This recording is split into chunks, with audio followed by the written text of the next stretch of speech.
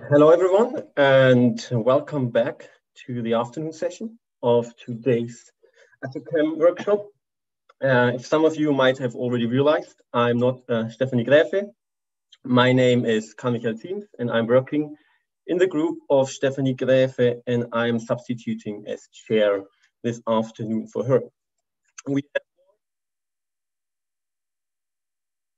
four interesting talks lined up, and I'm very much looking forward to interesting and stimulating discussions. I just want to mention two things very quickly. Number one, if anyone wants to ask a question after one talk, please raise your hand using the Zoom application.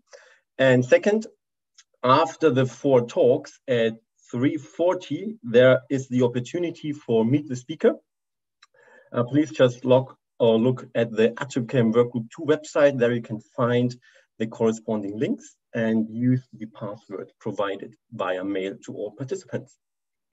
Okay, let's get started with our first talk, which is by Aurélien Delalande from the Institut de Chimie Physique in Paris, France. Incredibly sorry if I mispronounce anything here. Please feel free to correct it. And they will talk about the promises of auxiliary DFT to investigate radiation chemistry problems. So please go ahead, Aurélien, the stage is yours. Yes, thanks a lot. Sorry, I had a problem with my Zoom on Linux and Windows, so it was a little bit problematic. Normally, I think it should be okay now. I will share my screen. Up.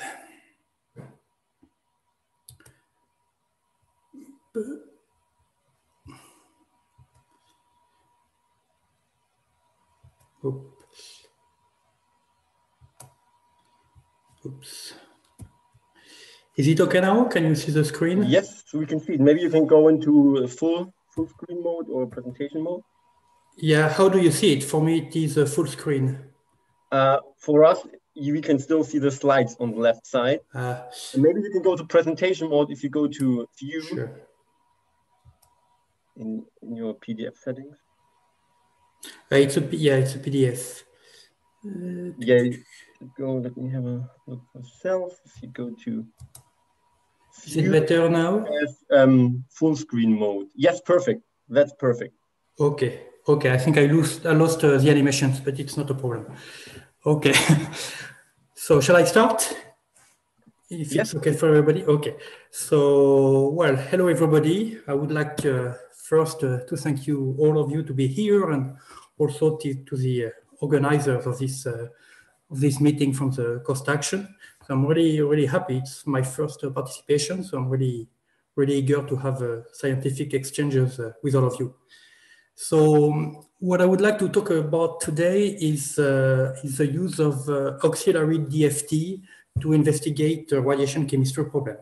So we are in a lab in University Paris-Saclay in the south of Paris, and we are essentially physical chemists, and we are interested in radiation chemistry. So maybe I should just introduce a little bit for the audience what I mean by radiation chemistry and what are the types of problems in which we are interested. So we are interested in the consequences of the interaction between high energy particles like X-ray or gamma rays, or like charged particle like kilo electron volt, mega electron volt proton, helium, and nuclei, when they interact with biological matter. So it is a known problem for a long time in medicine and biology, because it is known that such particle can induce chemical damages on DNA, proteins, lipid that lead to aging, cancers. And so it is important to understand how they interact. It's also, on the other hand, a promising tool for radiotherapies, and to use, for example, protons to cure certain cancers. But this type of interactions are also involved in chemistry, for example, for X-ray imaging of biomolecules. in astrochemistry, where cosmic rays are probably key players in the chemistry taking place in the interstellar medium. And for example, if we wonder about the formation of prebiotic chemistry and prebiotic molecules.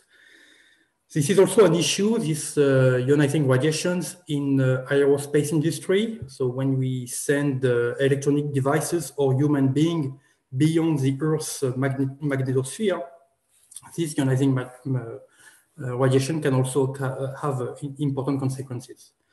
And finally, of course, we can think about nuclear chemistry, where, for example, helium nuclei are produced in the reactors and can damage, for example, the reactors or the effluents in the output of the nuclear plants. So this is a general context. In our lab, we are essentially interested in the case of biological irradiation and essentially DNA and proteins. So I usually like to start this kind of presentation by making a strong difference between photochemistry and radiochemistry. We also already heard a little bit about such differences this morning with one of the talks. In photochemistry, we are usually dealing with low energy excitations, quite localized on some molecules, whereas in the case of radiation chemistry, the amount of energy which is deposited within the biological structures is much higher, typically tens of electron volts per molecules. The energy is widely spread throughout the molecule. I take the example you can see on the left. It is what is called a nucleosome. So in fact, it is the basic unit constituting the chromatin in our cells. And you see a double DNA strand, which is wrapped around a core of proteins. And in this case, it's really schematic, but I illustrate the irradiation by a nuclei that would deposit a lot of energy in the red zone and induce a lot of chemical damages throughout the trajectory. And of course, because we are dealing with ionizing radiations, a really huge amount of secondary electrons, that's how they are called, are produced along the track, and they further irradiate the biological matter. So the situation is much more complex than in photochemistry. Already photochemistry is complex, but it is also extremely complex here.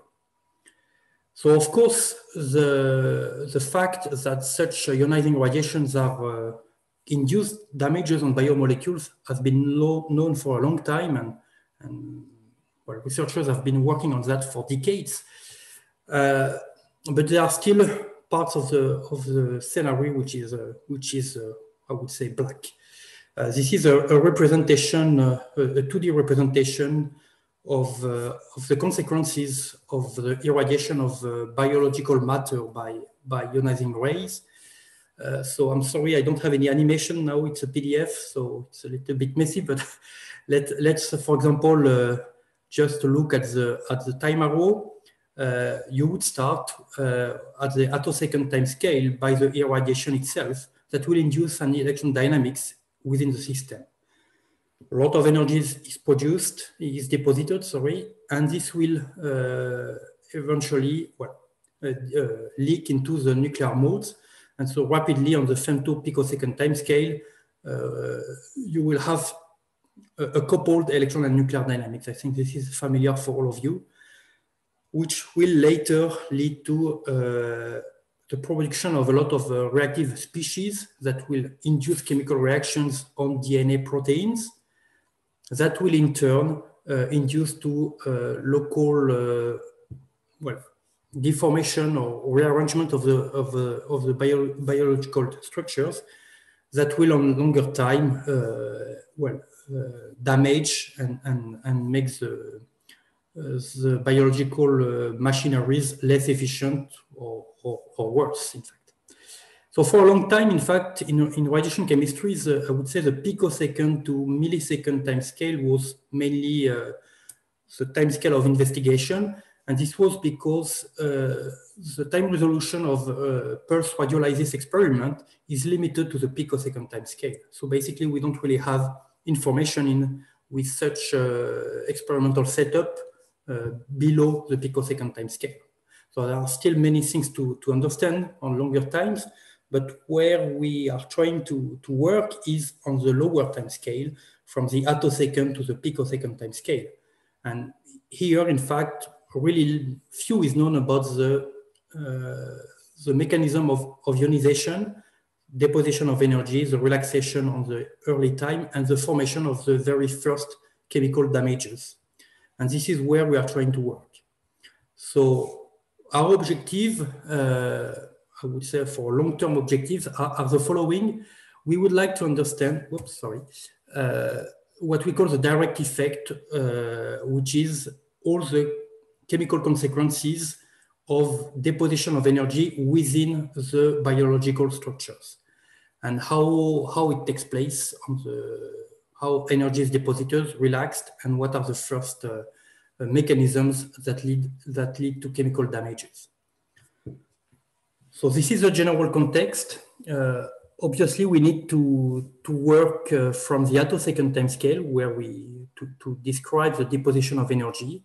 And what we would like to do is to do that by first principle approaches. We would like then to meet the sub-picosecond time scale to really account for the ultra-fast chemical reactivity, and that's the hope, long-term hope, to be able then to reach a picosecond time scale and to bridge to the longer term consequences. So this is, again, the nucleosome that I represent. And one of the hallmarks of radiation chemistry is that you really need to deal with large molecular systems. We cannot just consider a few molecules with a few atoms, because the physics of such kind of interactions involve a lot of molecular fragments, the emission of electrons.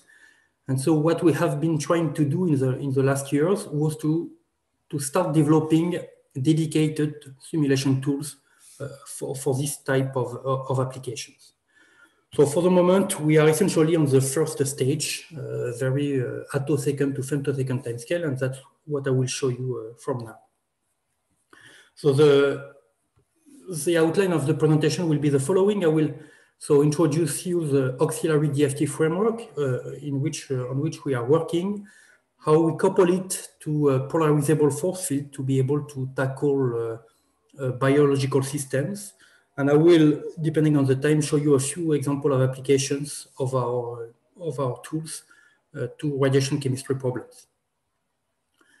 So we are, for the moment, focusing on the deposition of energy by high energy particles, and we focus for the moment, because it is the simplest for us, on mass particles that we consider as classical particles. I think it's a good approximation when we consider proton in the range of the mega-electron volt or helium nuclei. So this is a scheme showing you what is the kind of physics we wish to describe.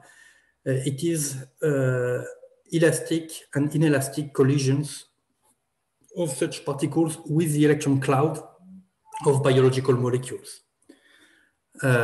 which will produce electronic excitations, eventually emission of electrons that we call secondary electrons.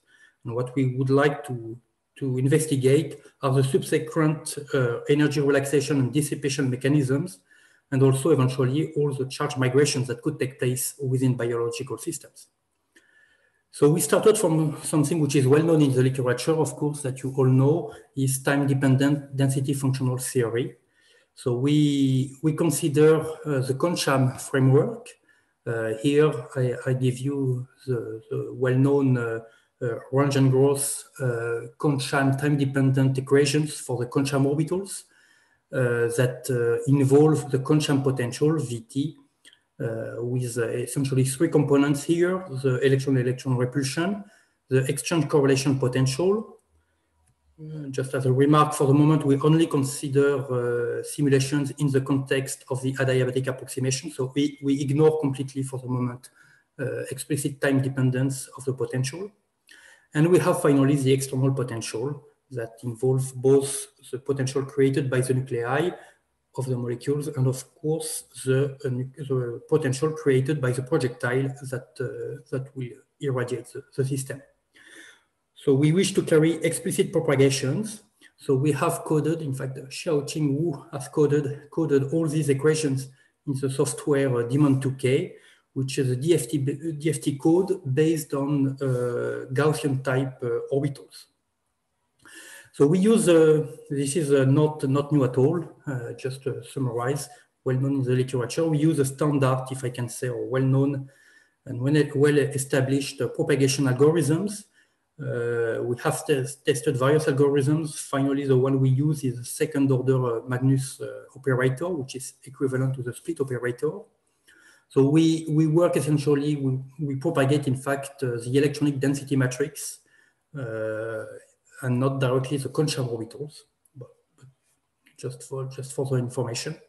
So this is the propagator that we need to evaluate that involve an exponential of the Hamiltonian matrix.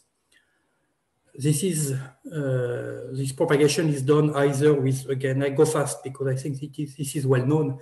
We use either an iterative or a predictor-corrector schemes to propagate the electronic density matrix in time at fixed position of the nuclei for the moment. So I can give you details on all of this, but I think this is really not new. We are just working from what is known. And this is what we are doing for the exponential of the matrix. So we implemented this with expansions, essentially Taylor or Chebyshev expansions using the Scalapack libraries. So where we I think started to put new things into the framework is on the use of auxiliary DFT. So to get the potential that we need to do the propagation, we start from the definition of the electronic energy. So this is all written in matrix notations. So where you have the core contribution, so kinetic energy of the electrons and interactions with atom nuclei. The second term is the electron-electron repulsion that involve the four centers integral, the exchange correlation potential, and finally the interaction with the external projectile. So first thing is to avoid this four centers integral by the use of variationally fitted densities, rho tilde, that you have here, that are expanded over monoatomic centers that allow to avoid completely the use of four centers integral. This is what you have in the third lines. Now you have only three centers electron repulsion integrals. And the other thing is that we use these fitted densities also to evaluate the exchange correlation potential. So to get the potential, we get the derivative of the energy with respect to the density. And this is the last line. And as you can see, the potential, the Concham potential, doesn't depend anymore on the Concham orbitals. They only depend on the fitted densities. So this is why this framework is called auxiliary DFT by Andreas Koster, who developed this framework. And so what we tried to do was to see if this framework developed for stationary DFT calculation was also suited for real-time propagation. The use of fitted density for us as another use is to analyze the electron dynamics that is evolving in time in our case. We wish to evaluate, for example, and investigate a charge migration process. So we have to carry out repetitive calculation of atomic charges, typically every 5 or 10 attoseconds. And so for large molecular systems, it can be a quite expensive task.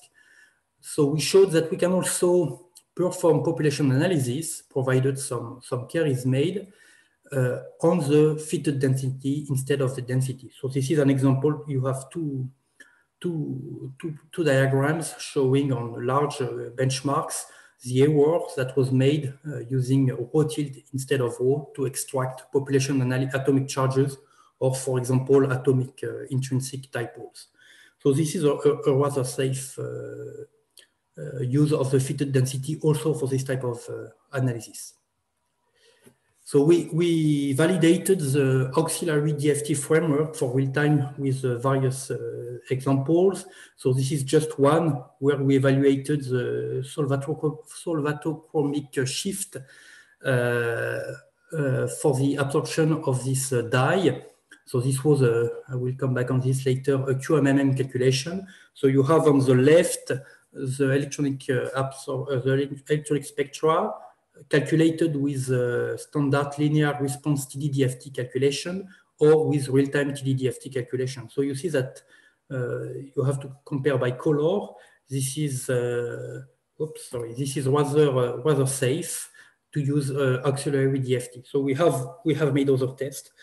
This is safe as soon as we take care that the auxiliary basis set that we use to expand the fitted density is flexible enough. So the advantage of auxiliary DFT is, of course, the computational performances. So we are currently able to treat up to 1,000 atoms quite routinely. So this is an example on a small peptide in water. So you have on the left graph the computational cost for the main 4 tasks that involved in such simulations.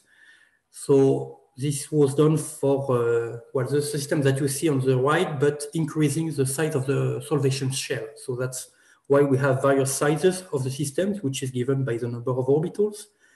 And you can see that what is quite remarkable first is the calculation of the Kohn-Sham potential in red. You see that it is something which has very good scaling and which is really well under control. This is all PBE exchange correlation functional. So quite good scaling, quite good basis set, so it's accurate. The population analysis also are quite well, not so expensive. What is the most computationally costly is the calculation of the exponential of the Hamiltonian matrix in blue, which is imposing a rather bad scaling. However, thanks to the ScalaPack library, which is used to do that, you can see on the right that we still have good performances and good scaling up to a few hundreds of cores. So it's quite well balanced, but of course the story is not finished, and so we are now working on further increasing the efficiency of the code. So we are for the moment migrating the implementation to GPUs for the matrix exponentiation, and we still have room to improve a lot of the performances, well, by working on the parallelization. I think it could be doable. It should be doable with Daemon2K with this auxiliary DFT framework to treat up to, well, hopefully, 15,000 to 20,000 atoms within the next few years. So I think the auxiliary DFT is a good basis to work. So we then coupled this auxiliary DFT to QMMM to be able to treat large molecular systems. So these are the various schemes that have been proposed in the literature to couple DFT or real-time DFT to QMMM. The particularity of our scheme is to use a polarizable molecular mechanics force field. So we wish to be able to handle systems like the one represented in the center with a QM region treated by DFT and the surrounding treated by molecular force field. In our case, we wish to use a polarizable force field to take into account the instantaneous polarization of the environment by the electron dynamics, the electron density in the QM region, and vice versa. So to do that, we introduce an induced dipole on every MM atom that is calculated from the polarizability of the atom and the electric field felt by every atom. So we made various tests and showed that this simple point charge dipole model was a good model. And so the induced dipole further influenced the electron dynamics propagation by including the potential created by the induced dipole into the Kohn-Sham potential. We have further introduced the time delay involved in the propagation of the electric field that mediates the interaction between the electron cloud and the polarizable atoms, and on the other hand, the time taken to polarize the electron cloud by the induced dipole. So this has been implemented in Daemon recently. So we have validated the scheme for various applications. This is quite standard, but we had to do it for our system. So this is a comparison of a polarizable versus non-polarizable QMMM absorption spectra for a DNA base pair in a protein DNA complex. So you see that the polarization of the environment can have an influence on the electronic spectra, and so it is important to take that into account. On the other hand, we also investigated the dynamics of the electron cloud as a function of the introduction of the polarization in the environment. So we took the same system and threw a proton, a 1 mega electron volt proton into the system. So this is the part you have on the right. So it's a small DNA protein complex. This is a QM region. And so what you have here are the evolution of the charges of the various DNA fragments by color as a function of time. So you see that around 1 femtosecond, you have the collision of the molecule with the proton, and that induce a lot of fluctuations in the electron density. So the the plain lines are the non-polarizable QMMM simulations, and the dashed line are the polarizable simulations. So you see that on the very short time scale during the irradiation, both types of curves are superimposed. So the electrostatic embedding doesn't really influence the ionization mechanism itself. It's only after a few femtoseconds, if you look at the zoom, that you start to have some variations between the polarizable and non-polarizable simulations. But these differences are rather small to my point of view, and probably the polarizable embedding scheme is not mandatory at this time scale of radiation chemistry. Might, I think, have more importance in the future. I think I just have a few more minutes, right? You can have 5 more minutes. Okay, so I will go. Okay, thank you. I was not sure about the time it started. Thanks. So I will finish with one application of these simulation tools to radiation chemistry problems. And I will give you the example of this pulse radiolysis experiment that was done by our colleagues Mehran Mostafavi at Orsay, who did pulse radiolysis experiment of this molecule in water, in condensed phase in solution. And what they are doing, it's a kind of, we would say, a pump probe experiment, except that they don't use lasers, but they use beams of electrons to induce radiolysis. And they start to record absorption spectra 5 femtoseconds after the pulse, picoseconds, sorry, after the pulse. And what they saw immediately after the pulse is something a little bit strange. Usually, this type of irradiation is not really chemically selective because it's so energetic that you ionize, in this case, the 3 subfragments of the systems proportionally to the number of electrons they contain. So if you count, you would expect 1/3 of ionization on the base of the sugar or of the phosphate, more or less equivalently. But in fact, what they recorded was only a signature of the ionized phosphate a few picoseconds after the pulse. So it means that in these systems, when the base is irradiated, there should be a very fast sub-picosecond charge transfer between probably the phosphate and the base. But they couldn't really resolve the mechanism. So this is why we started to think about what theory and simulations could bring into that. So we first investigated if a charge migration mechanism could explain a charge transfer from the phosphate to the ionized base. So this is a computational setup. As I told you, it's a QMMM simulation. And what I show you here are two kinds of irradiation of the nucleobase, perpendicular or longitudinal to the plane. You have on the upper graph the evolution of the charges for the three fragments, U, P, and the water layer, and also the sugar. So you have a very fast, this is typical of the irradiation at the beginning. So you have a first perturbation of the density when the projectile, which is charged, is approaching, and then an ultra-fast ionization within a few hundred of attoseconds that lead to the ionization of the base. And within then the next femtoseconds, you see that the charge is going down, while the charge of the sugar is going up. So in fact, we have immediately after the pulse, in the next femtosecond, we have a delocalization between the sugar and the base, which overall has a rather steady charge. The electrons that were emitted are localized on the water layer that now have, by difference with the ground state, a negative charge.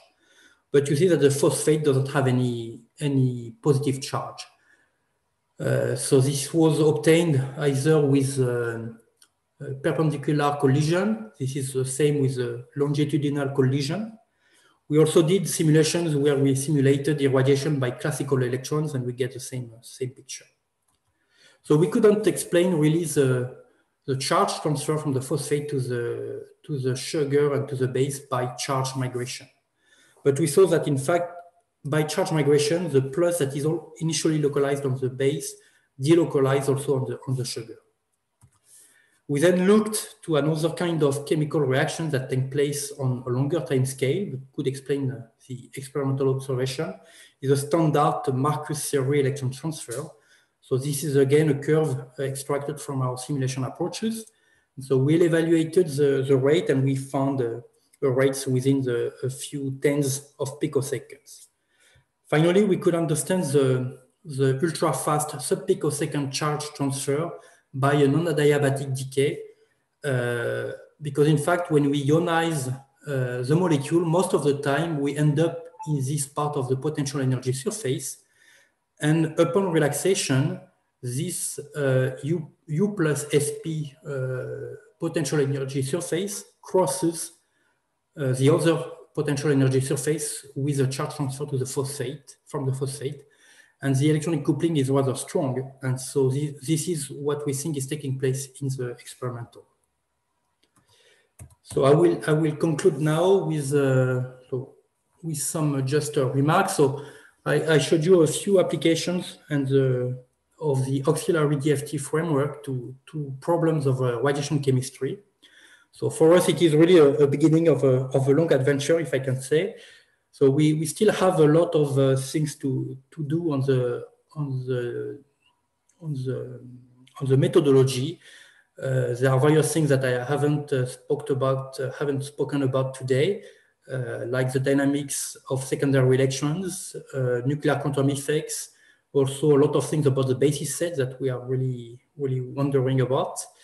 And we have various applications going on with our colleagues in Orsay, and also, including biophysics physicists, and also people in Toulouse working in interstellar chemistry. So, and finally, I would like to just mention that we are looking quite actively for young researchers who would like to apply for CNRS position in our lab, so for the next year. So if you are interested, please don't hesitate to come and discuss with us. We have quite a broad area of expertise, both for development of DFT, but also for application. So we would be happy to discuss if you are interested. And I will conclude simply by acknowledging all the people who did the work, and especially this branch of 5 people from Xiaoqing to Karim, who really did most of the work that I showed today. So I would like to thank them a lot. My collaborators in Orsay and in Paris, on the left, and also all the collaborators from Demand 2K, with who we have a lot of interactions quite regularly. And I will finally thank you for your attention, and I'm of course open to any question that you would have. Thank you very much, Leo, for this very interesting talk. It's really nice to see how under the umbrella of atochemistry we can have problems like we saw this morning from small body atom set up until biological sized molecules. Okay, are there any questions? So please raise your hand. If not, there's already a very short question in the chat by, let's see, Markus Dahlstüller, it's abbreviated, by Markus. He just says diabetic equals to non-adiabatic question mark. I'm not sure to what it was related. Maybe, Markus, you can elaborate a bit more on this, if you're still here. No, it's just about the semantics here in the field. So is non-adiabatic the same thing as diabetic in your presentation? Are you referring to the kind of to the kind of exchange correlation potential we are using? Or are you talking, for example, of non-adiabatic coupling in electron nuclear? Yeah, I guess the latter. Yeah. Okay. Yeah. So for the moment, what I showed anyway today was what we call purely real-time TDDFT. So nuclei are not moving at all. So for the moment, we have started to introduce electron nuclear non-adiabatic coupling via the ARN-FEST MD simulation. So the code is implemented. We are testing it for the moment, but we haven't really used it in any applications so far. I don't know if this answers your questions.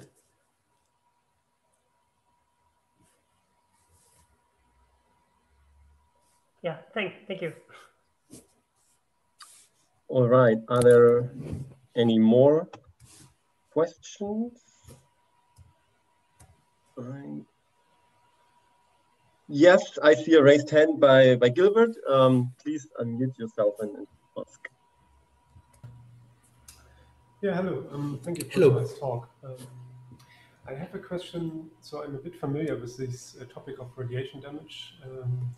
And when we do the simulations, we had this nice picture where like a particle was trespassing through basically the DNA and ionizing like substructures of the molecule all along its pathway.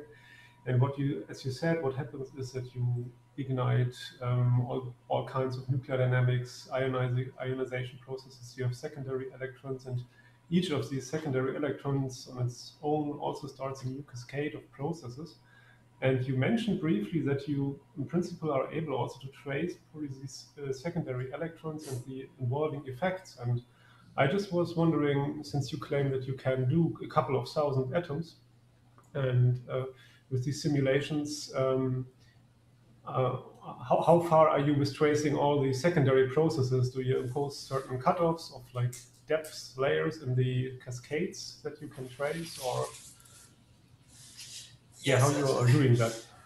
That's well, you are familiar with this topic, so yeah, I think that's a really interesting and for the moment still unanswered question, where the secondary electrons are going and what they are doing in the surrounding.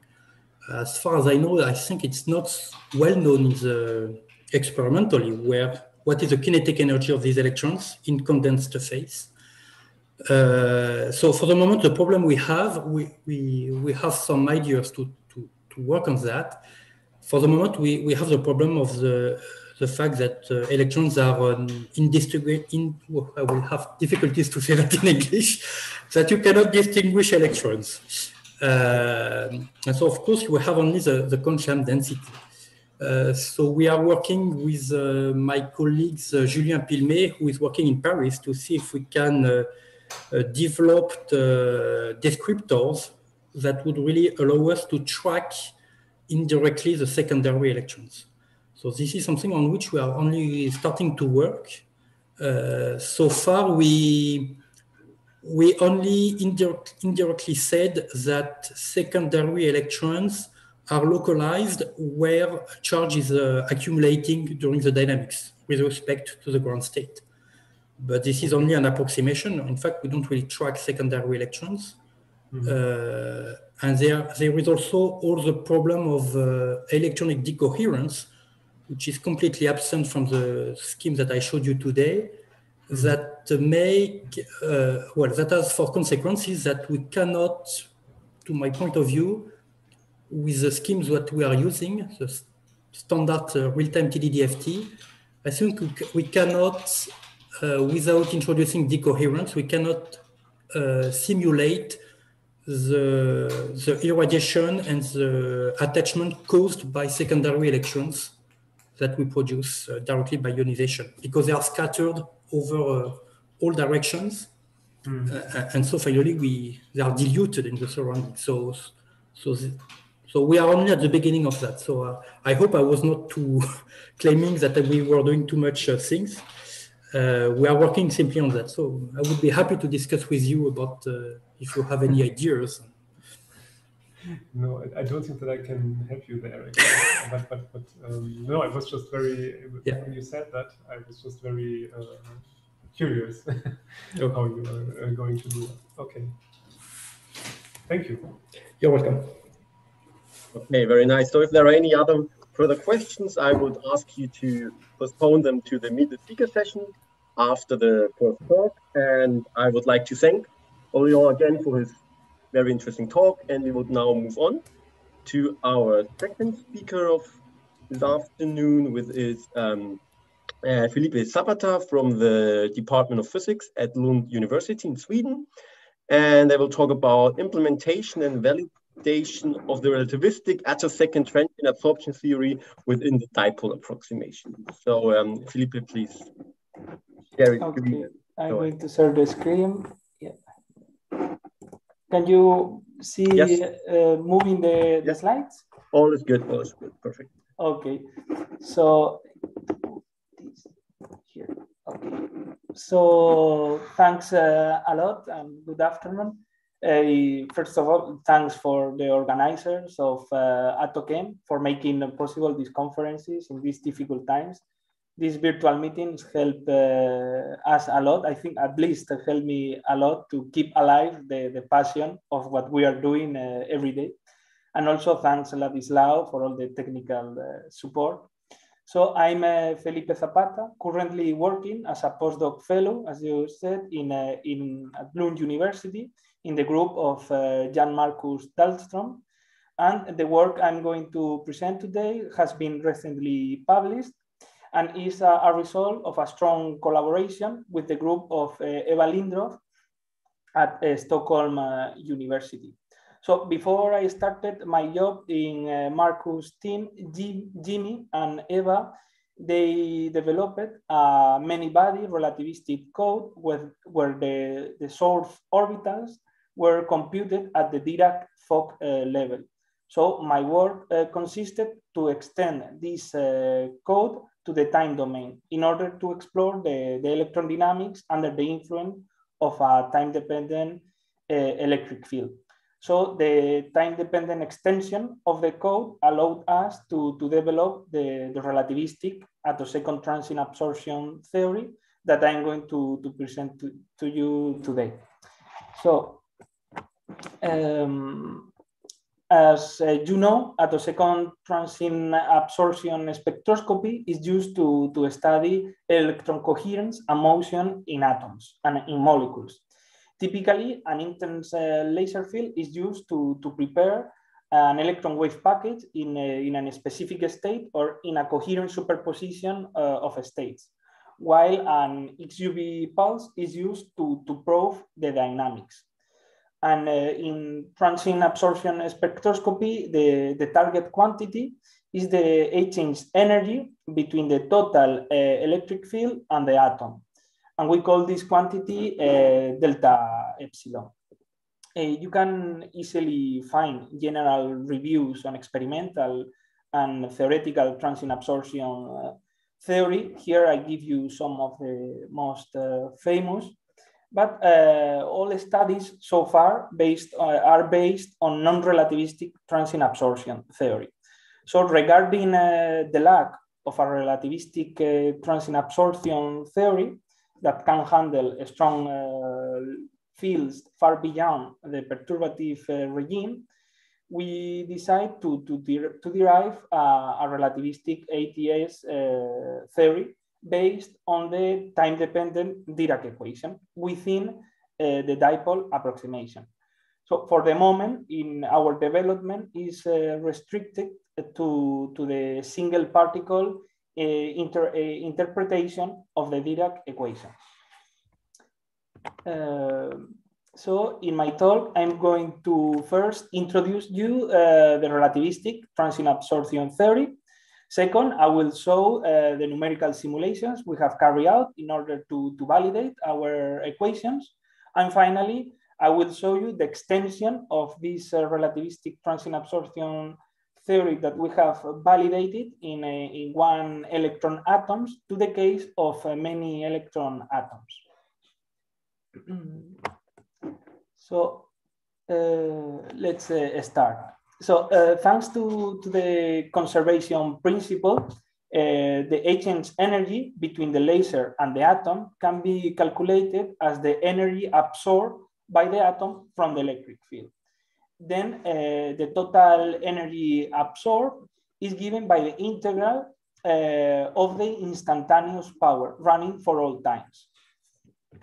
And the instantaneous power is defined as the time derivative of the time-dependent expectation value of the energy of the Hamiltonian of our system. So basically, the instantaneous power shows us how the energy changes with time. And thanks to the Ehrenfest theorem, we can compute this instantaneous power as you can see here, where the dot over the time-dependent Hamiltonians mean the time derivative. And C of t is the electron wave function. So as it is known, in presence of an external electric field, this quantity, the instantaneous power, is not gauge invariant. That means that the total Hamiltonian is not anymore a constant of motion. This fact will imply that we have a redefinition of the energy scale at each time step. And this question is an old question and is addressed in many textbooks, and also a gauge invariant formulation of these quantum mechanical problems was formulated by Young in the 70s, and later also co-proposed also another gauge invariant formulation, but using the Dirac equation. For the moment, we have not implemented any of these formulations, but in order to eliminate the gauge ambiguity, we decide to introduce a new quantity, what we call the relative instantaneous power. And this relative instantaneous power is defined as the difference between the atomic instantaneous power and the instantaneous power of a free electron subjected to the same time-dependent electric field. So in this way, the free electron system serves as a physical reference for the energy and for the power. And as I'm going to show you, this subtraction that we are doing is going to correct the time-dependent power without affecting the total energy gain. So the derivation of the relativistic instantaneous power begins then with the time-dependent Dirac equation, where the time-dependent Dirac Hamiltonian is divided into the field-free Dirac Hamiltonian and the interaction term. Here you can see the field-free Dirac Hamiltonian, where basically these two first terms correspond to the relativistic kinetic energy of the electron, And the interaction with the nucleus is described here with the Coulomb interaction. And then the alpha matrix is basically composed by the Pauli matrices. And the beta matrix is given here. So within the dipole approximation, the time-dependent interaction term can be expressed in the length form, where Z means is the electron position, E of t is the electric field, and little e is the electron charge. So after the derivation of the expectation value of the time-dependent Hamiltonian, we can obtain the energy gain by the atom, which is given by this expression. Okay, and by doing the Fourier transform, we are going to obtain the Fourier, the frequency resolved energy gain spectrum. So this quantity, which is going to be gauge invariant, because at the end of the interaction with the laser pulse, this energy gain is going to be gauge invariant. So the frequency resolved spectrum is, of course, gauge invariant, where here Z of t is the expectation value of the dipole, is the dipole, the time-dependent dipole. E dot E is the derivative of the electric field, and then so what we have here is going to be the Fourier transform of the dipole and the Fourier transform of the total electric field. And this expression is the same that we can find in the non-relativistic attosecond transient absorption theory. So the second possibility is that we can use within the dipole approximation is to use the velocity form. In this velocity form, now the interaction term is given by the alpha, the Z component of the alpha matrix times the vector potential. So again, by derivation, we can obtain the energy gained by the atom. And by doing its Fourier transform, we obtain the frequency resolved energy spectrum. And now here, the expression of the energy gained by the atom, this we can see very easily here in the velocity form that it in fact corresponds to the classical work. Here inside the integral, what we have is the power, and we can interpret it, the product of C times the alpha, the Z components of alpha as the velocity, as the electron velocity. And E is going to be the force. So we are going to have here the power, and the integration will give us the work that we are introducing into the system. And again, here in the frequency resolved spectrum, we will need the Fourier transform of the alpha, of the Z component of alpha, and the Fourier transform of the vector potential.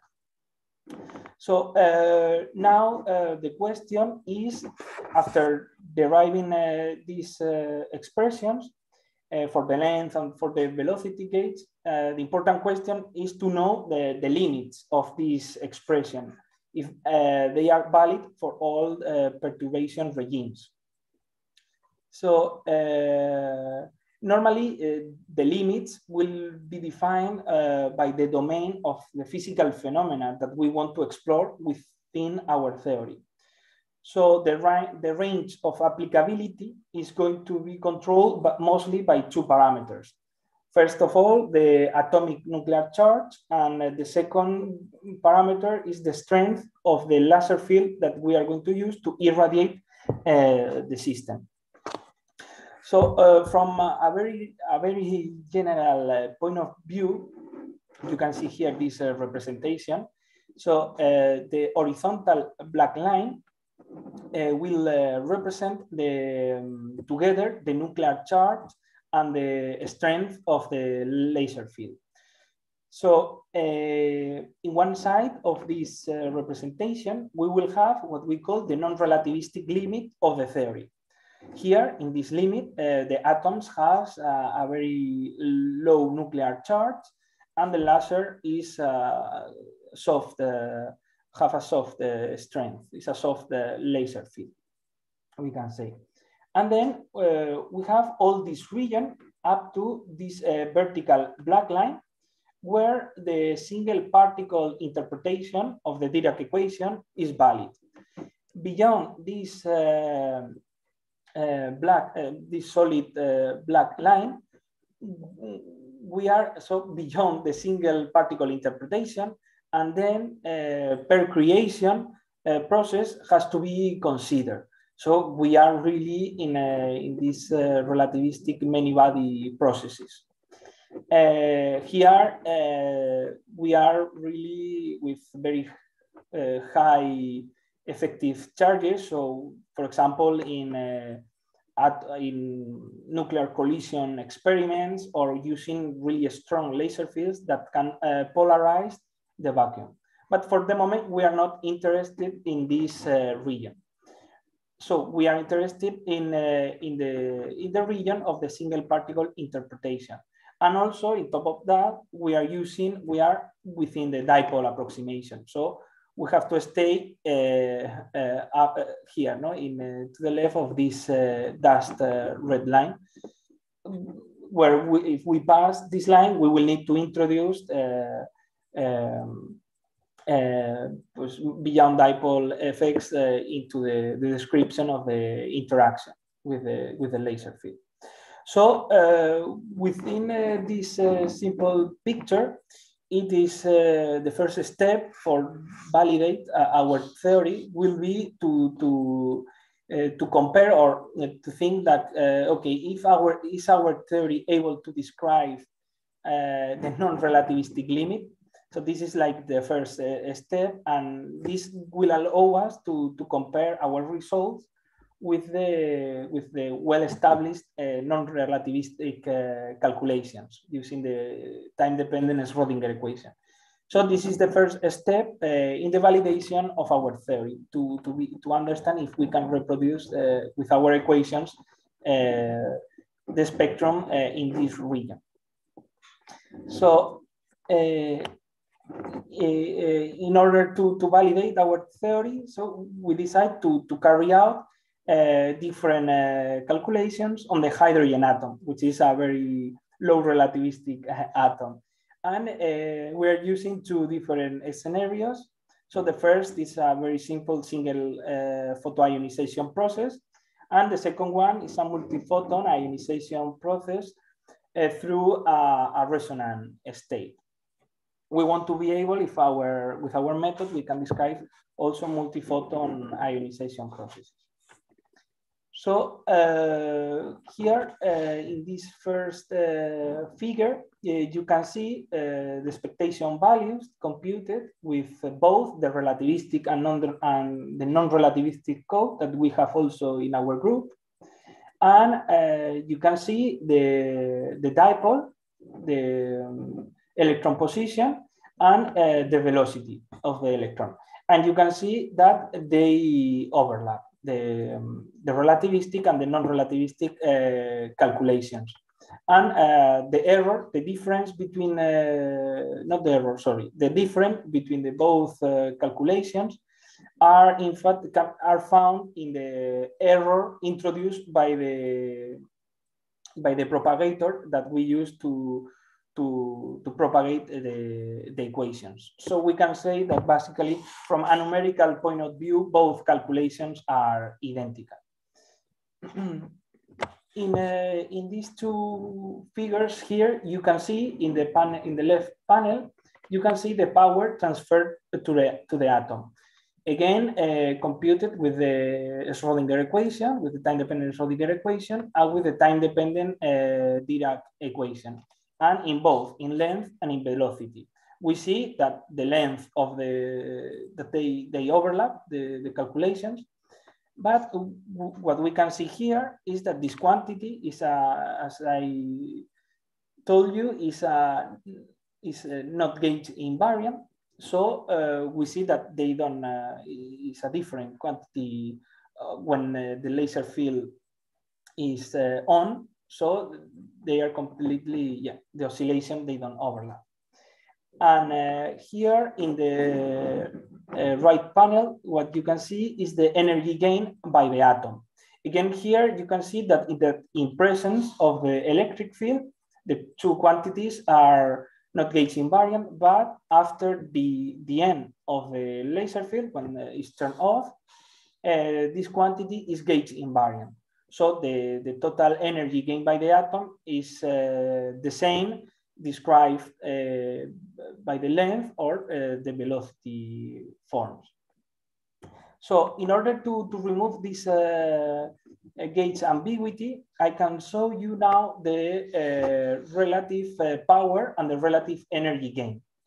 So by subtraction of the power of the free electron motion. So we can see that now the power, the huge oscillations are decreased. So, but still the curves don't overlap. Okay, so they are still, this quantity is still is not gauge invariant. But at least we can understand that these huge oscillations that we can see here, they are coming from the contribution of the free electron moving in the continuum.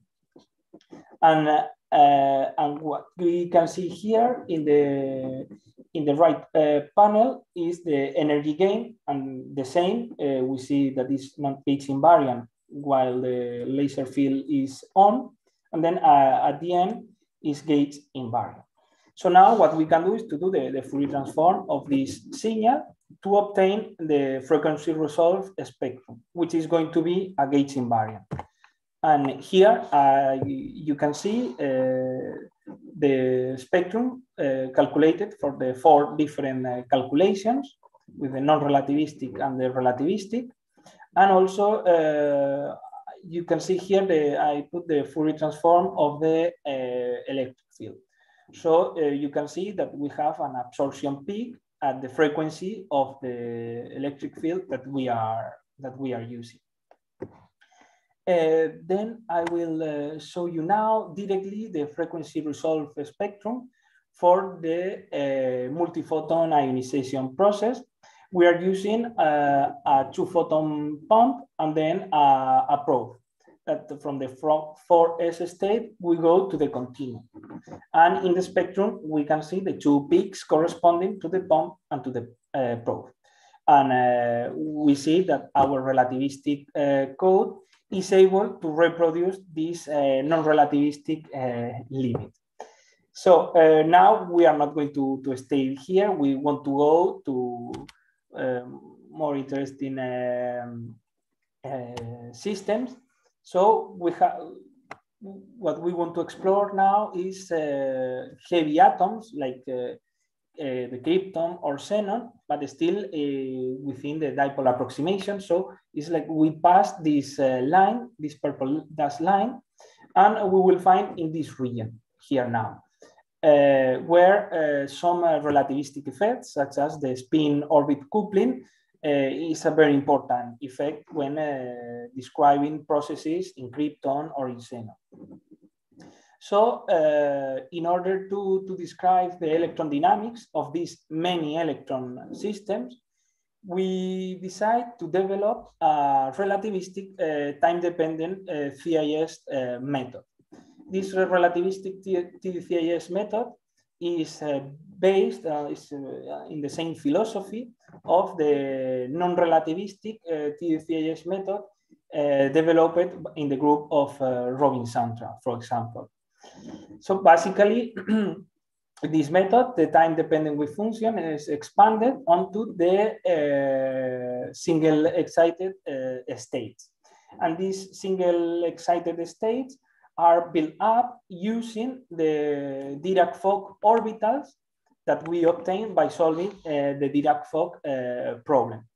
And of course, the Dirac-Fock orbitals are 4-component spinors with the large and the small component, and where the angular part is going to be controlled by the quantum number kappa, with kappa, as you know, relates the L and the G quantum numbers. So I present you the equation of motions that we have to solve.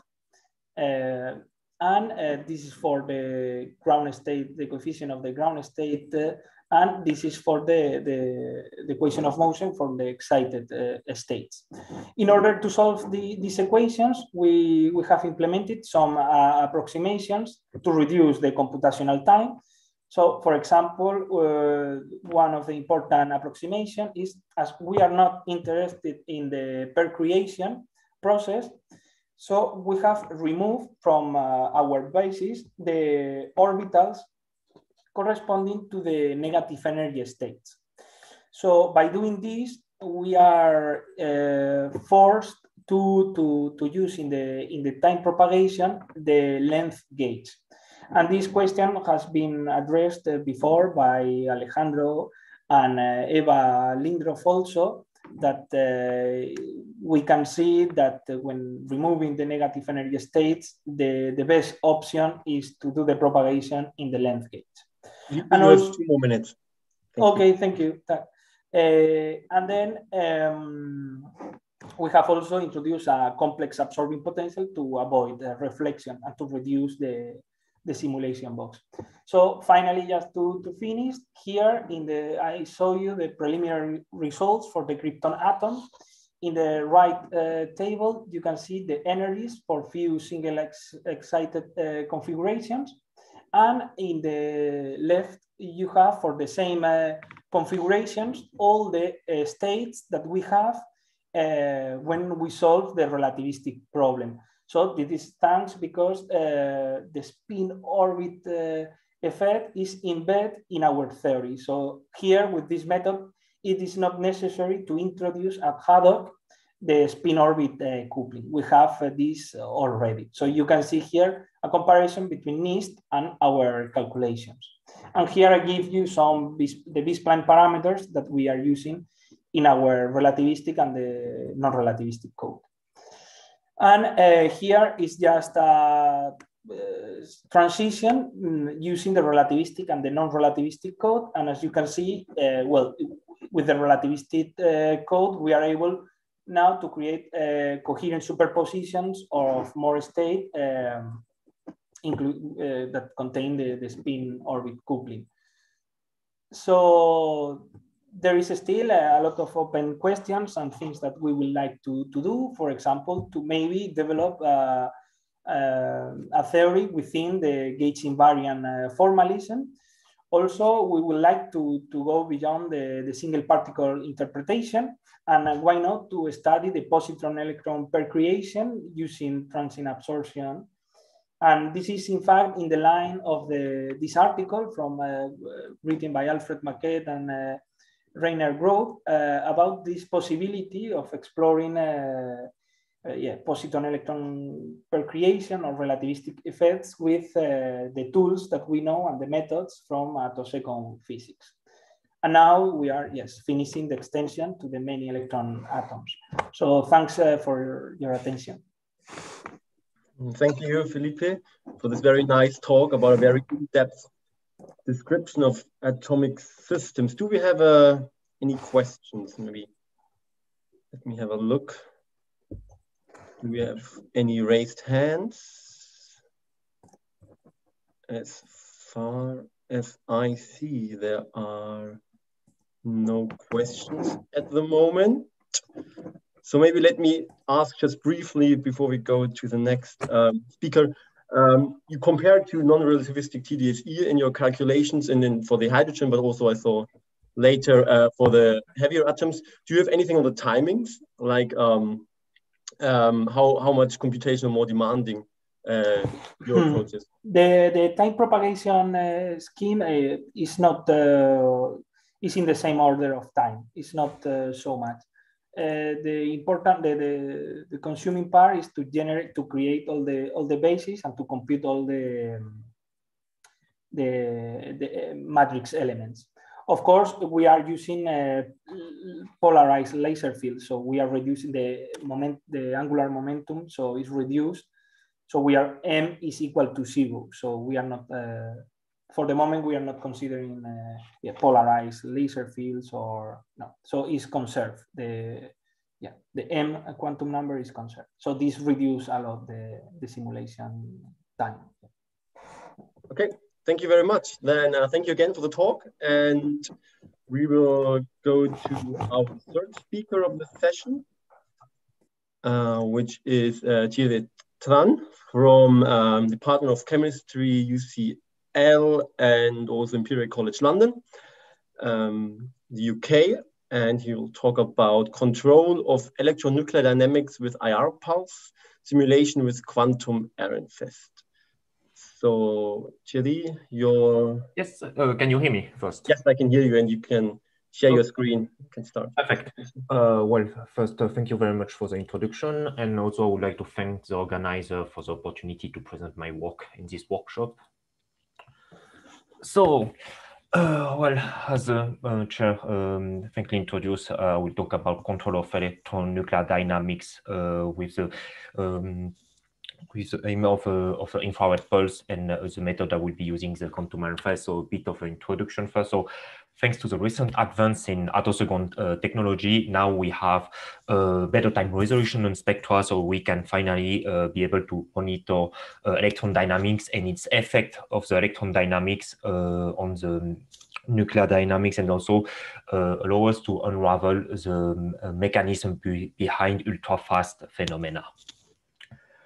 So in a standard attosecond spectroscopy experiment, there is two pulses involved in the experiment. The first pulse is the pump pulse, which comes from either a high harmonic generation source or a free electron laser.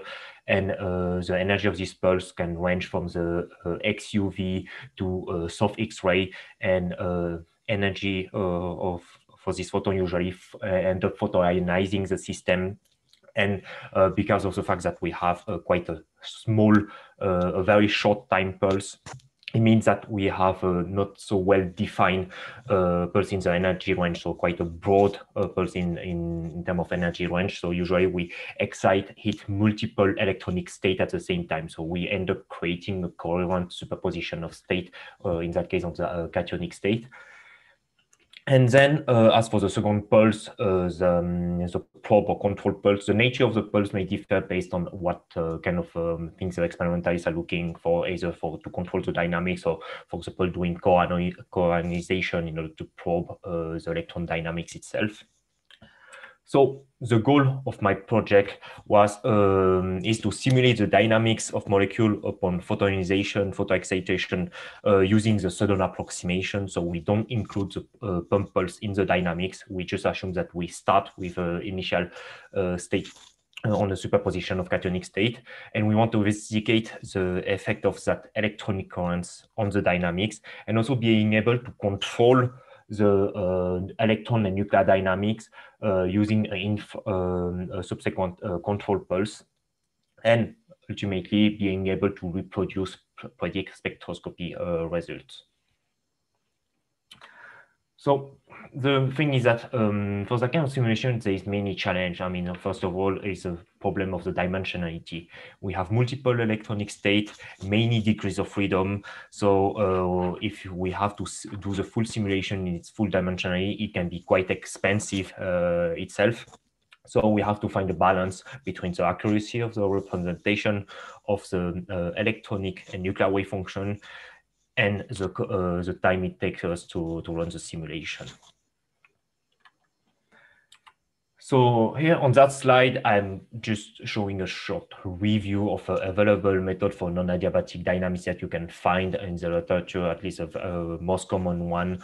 The speaker from this morning have already touched upon the topic of a method such as AIMS, which stand for ab initio multiple spawning, or MCTDH method. So I will just do a quick review on them. So you have a surface hopping method or RNFS method that is quite popular in the literature, where you represent the nuclear wave function with non-interacting classical trajectories that propagate on potential energy surface that is often computed on the fly. Then you have the Ames method, where you have also classical trajectory, but they have the trajectory are interacting with each other because you expand the nuclear wave function into a basis of Gaussian wave packet. And then the methods I'm using for my work, which is DDVMCG and one of its subsets, the quantum RNFS, where we also have the nuclear wave function, which is expanded into basis function, but on top of that, we have quantum trajectory. So I will mention later what I mean by quantum trajectory.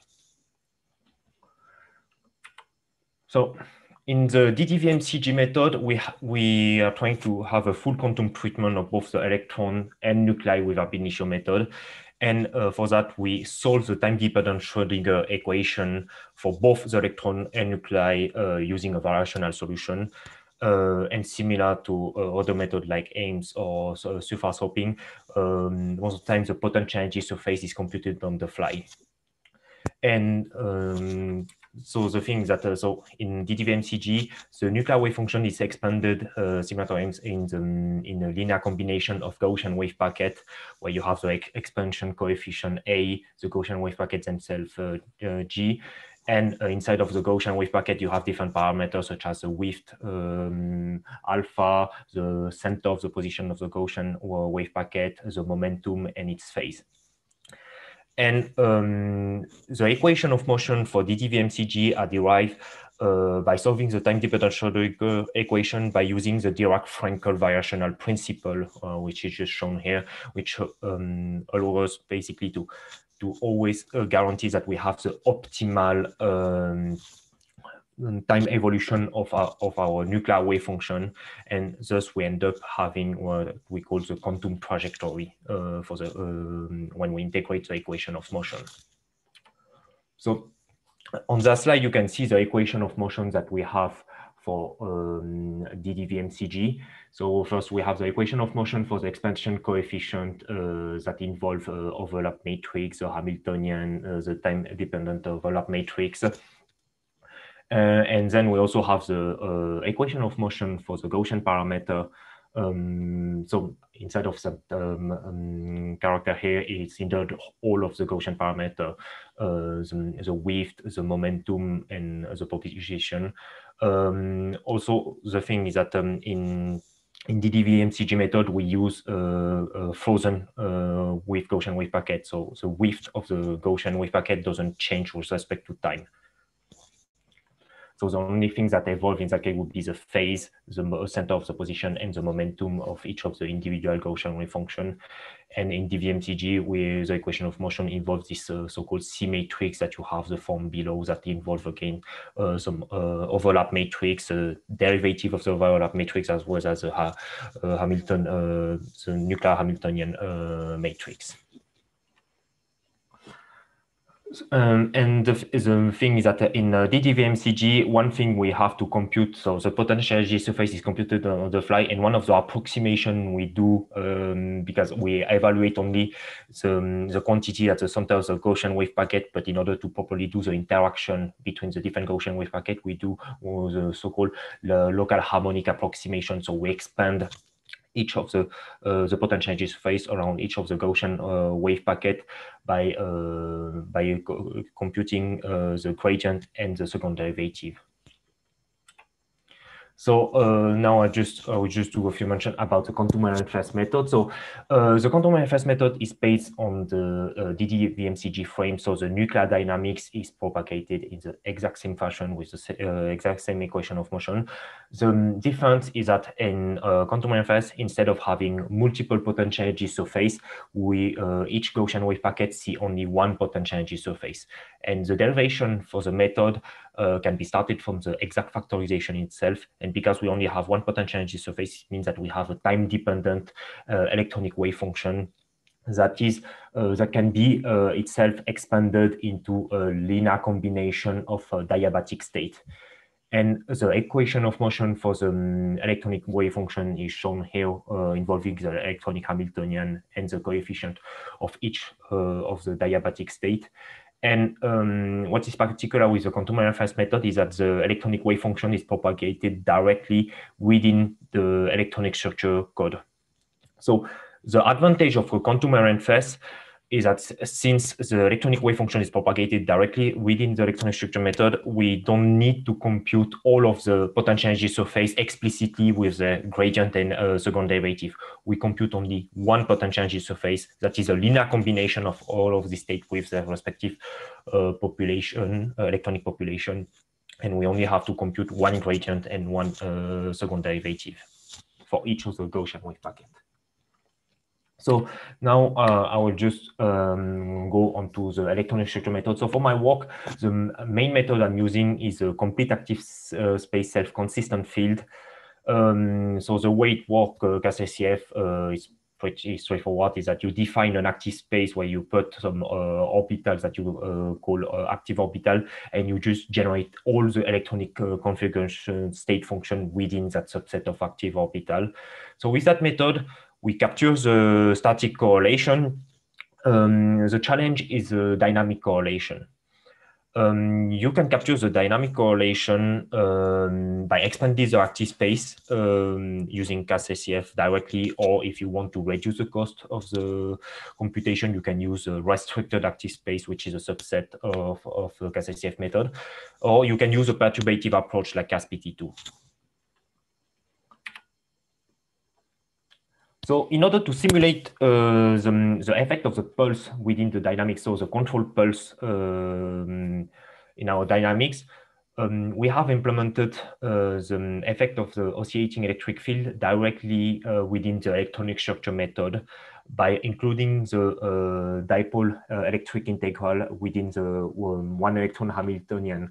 So the effect of the pulse is only treated within the electronic structure method. So the electronic wave function will feel the presence of the pulse, and we do the integration of the equation of motion directly within the electronic structure method to include that pulse.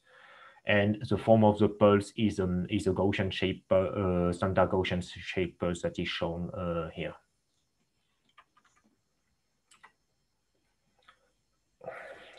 So I will show now on the next, for the rest of my talk, I will show some results on the investigation we have done on the control of the dynamics on ALIN and ETALIN. So first we start with ALIN, that we have used it as a two-state model system.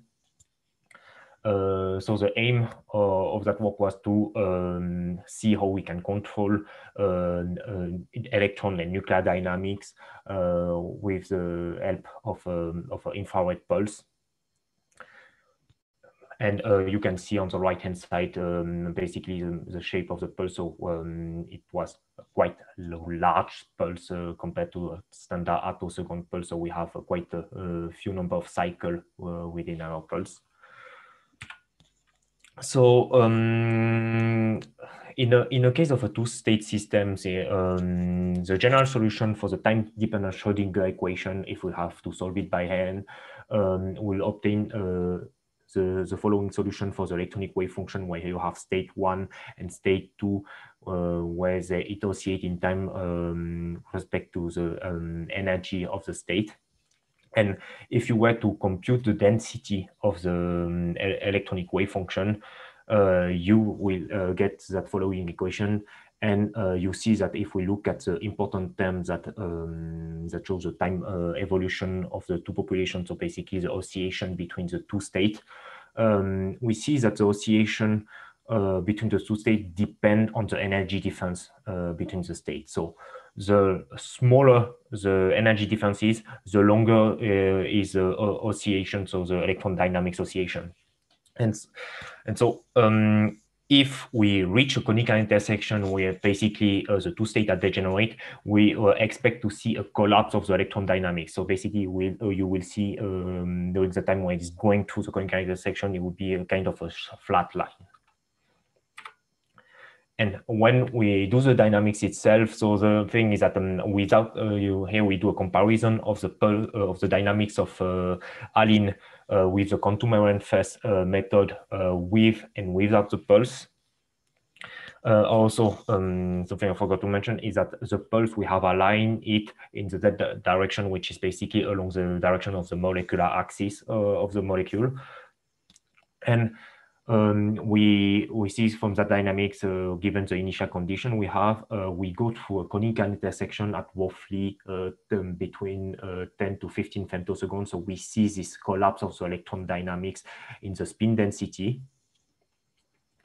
And if we look at the adiabatic population of the cationic state, when we compare the no pulse and the pulse, we see, first of all, a quite large effect of the pulse on the adiabatic population itself. And as a consequence of it is that if we monitor the spin density, so the spin density basically allows us to monitor where the hole is located on the molecule. In that case, here we do the spin density on one of the carbon atoms on one end of the molecule. And then so we see this nice electron dynamics associating, and then as soon as it reaches the conical intersection, we see that there is a collapse of the electron dynamics, and the pulse affect how it goes through the conical intersection. And and by looking at the effect of this electron dynamics on the nuclear dynamics, we see the oscillation of the two CC bond length. And when we put the pulse in the dynamics, we see that the spin end up at some point locating on one end of the molecule, and as a result of this, we see that one of the bond length is getting more stretched than the other. So we are getting asymmetry in the molecule. So we are converting into an asymmetric stretch of the molecule. So now I will move on to the ethylene work that we have done, that is currently ongoing work. So again, it's a similar goal. We want to investigate the effect of the electronic currents and the initial electronic superposition. So what is this electron dynamics and its effect on the nuclear dynamics, and as well as what happens when we include the pulse in the dynamics? How do we affect this electron dynamics and nuclear dynamics? And this work is based on the already previous experimental work where they have photoionized a molecule. So they're using a pump pulse that come from HHG source.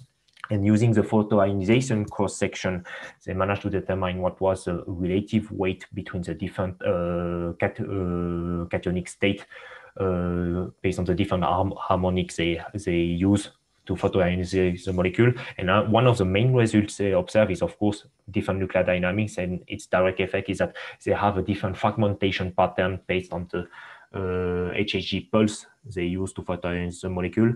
And one of the subsequent work they have done is that they have included a control infrared pulse in the dynamics, and they managed to change the fragmentation pattern of ethylene using this infrared pulse based on the time delay of the pulse itself.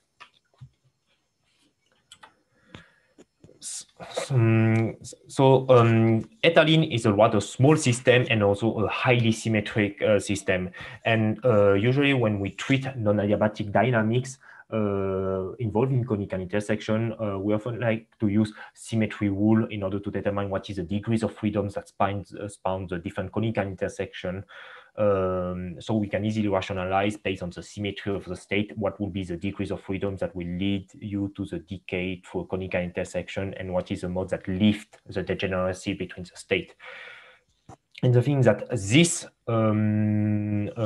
argumentation can be also used for dynamics outside of conical intersection when you generate a superposition of state that doesn't have to be close in energy or even degenerate in energy. And so in order to for that symmetry rule, what you have is that you need that this irreducible representation of the electronic state 1, electronic state 2 times the irreducible representation of the normal mode of a certain symmetry should give you the totally symmetric mode. And this is a symmetry we use for chemical intersection, and we can apply it for general dynamics, as I say, for a superposition of state. And we were trying to investigate the dynamics of ethylene by looking at by pairwise, by pair of state. See if we can rationalize the complicated dynamics where you have where they have photoenergized the system to multiple state by dynamics of a subsequent pair of state. So on that slide, it's a summary of basically what we obtain when we do the symmetry product for the ethylene cation. So on the left-hand side, you have the symmetry label of the different cationic state in the D to H point group. And the right-hand side, you have the normal mode motion as well as the symmetry label. And for example, if we have to treat a superposition of state for the D0 and D1 state, the normal mode that lead to the conic intersection is torsional motion. And for other state, for example, the D1, D3, the motions that lead to the conic intersection would be normal mode 9 and normal mode 7. So in the mass experiment, what they have observed, the main photo product was the fragmentation, so the loss of one hydrogen or two hydrogen. So in our dynamics, we analyze mostly the dynamic by looking first at the torsional motion and the normal mode 9 to 12, which correspond to the 4CH vibration. So on that slide here, you can see the result for the dynamics where we have initiated our ethylene cation on a superposition of a 50-50 D0 D1 state, with and without a pulse. So the pulse, we have put it in the y direction, which correspond again along the molecular axis. And we can see that on the adiabatic population, with and without the presence of a pulse, we don't see large effects from the presence of the pulse itself, but onto the nuclear dynamics, we see quite a consequential effect from the pulse. I mean, first of all, from the symmetry rules, we have determined that in the superposition of a D1 D0 state, the main leading motion will be the torsional motion, which is shown here in red. And we see that initially our nuclear wave function is totally symmetric. So due to the symmetry of the wave function, we shouldn't have any gradient in any direction that breaks the symmetry of the wave function except the totally symmetric mode. And normal mode 10 is one of these totally symmetric mode. And we see that the first mode that show asymmetry is a normal mode 4, which is what we expected from the derivation from the symmetry rules. And as soon as we move along the torsional mode, we lower the symmetry of the molecule. So it's no longer a D2H symmetry point group. It becomes a lower point group, which is in that case a C1, and thus other motion becomes symmetry or low in that new point group. And due to the character of the state, one of the normal mode we expect to see the gradient appears is along normal mode 11. And we can clearly see that normal mode 11 here in purple is picking up as soon as normal mode 4 has broken the symmetry of our nuclear wave function. And if we have to represent the dynamics in a different way, for example, by using the whole locations on the left-hand side, what we have plotted is the configuration state function linked to the orbital on each of the 4CH bond to see where the charge is located on our molecule. And in the case of the no-pulse dynamics, we can see quite a chaotic oscillation of the charge between both ends of the molecule. And as soon as we put the pulse in the y direction, we end up creating an asymmetry of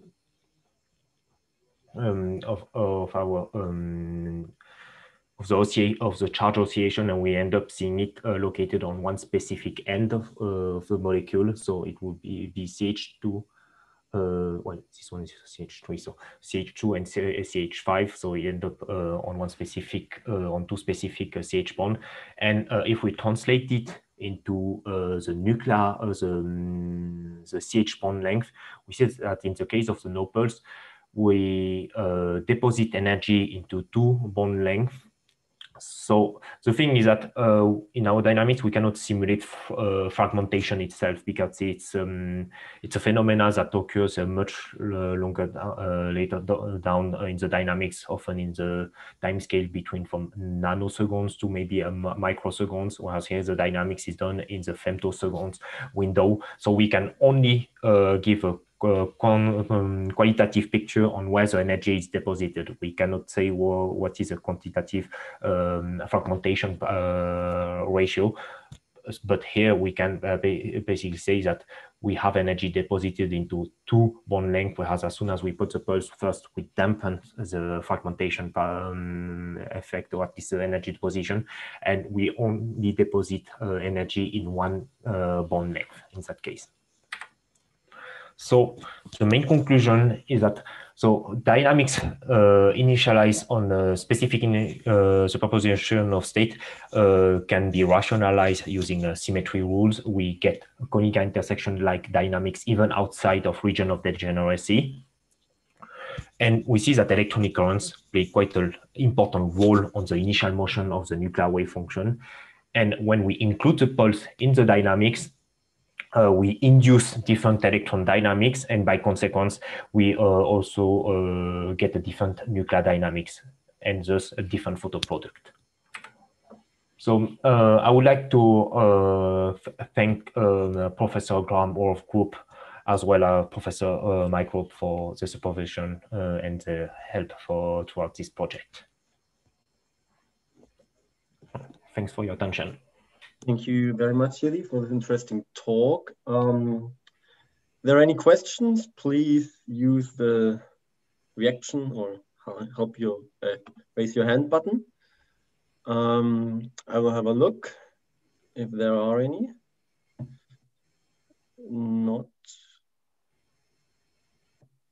Not so far, at least. Maybe I'll just start with a short question.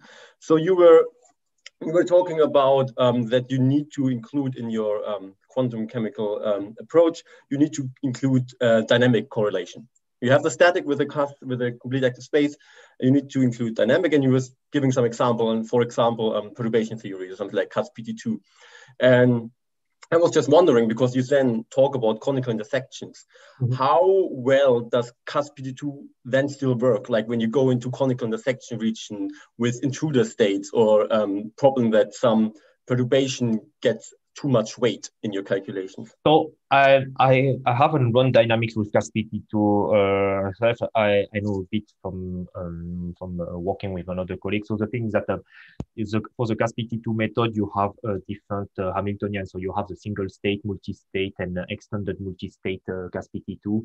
And I know, for example, when you want to treat conical intersection more accurately, usually you tend to end up using extended multi-state CASPT2 for the kind of things. And there is also this IP shift that you can use in order to remove intruder state. But from there's one paper now, I can't remember the author, but where they were discussing about this IPEA shift that may be just a factor that you don't want to include because it's arbitrary correction that may not work all the time. Okay, thank you very much. And we do have another question. Hubert Dordiol, please unmute yourself. Yeah, I have a small, maybe more technical question, but I think it would be interesting to see that the advantage of this method is that it's dealing with one single state for each Gaussians, that is like similar to the Ehrenfest trajectories. And I was wondering, how do you express this electronic state? So you are using CAS-SCF, and you were saying that you need only one gradient for the electronic states to propagate it and evolve it. But then if you expand it on CAS-SCF states, I would expect that you have to calculate the gradient for each of the CAS-SCF states that are involved. Yes. Is it true? So the thing is that this is the reason why I say that the particular flavor of our quantum Ehrenfest method is that the electronic propagation is done directly within the electronic structure method. So in the case of CAS-SCF, we have an active space where we end up, let's say, for example, having 120 configuration state functions, our RNFS state is written as a linear combination of this 120 configuration state function, and we propagate this coefficient in time. So we never compute explicitly the adiabatic or diabatic state itself. We compute only one state, which is the RNFS state, which is just, in that case, the solution of the time-dependent Schrödinger equation. Okay, okay. And the gradient is just then calculated using these coefficients? So the thing is that we also don't compute the adiabatic gradient. We compute the gradient for that specific RNFS state. So because of this, we end up, we don't use, when we compute the gradient and the second derivative using the CP-MCSCF, we don't solve it for the simplified CP-MCSCF. We use the full CP-MCSCF to solve the equation because we don't have eigenstate. Okay. Okay. Thank you. Okay, I do see that there are two more hands raised, but unfortunately we have to move on to give our fourth speaker enough time. I would ask you, Morgan and Alicia, to address your question in the Meet the Speaker session after the fourth talk to Tia directly. And yeah, thank you very much for your talk. And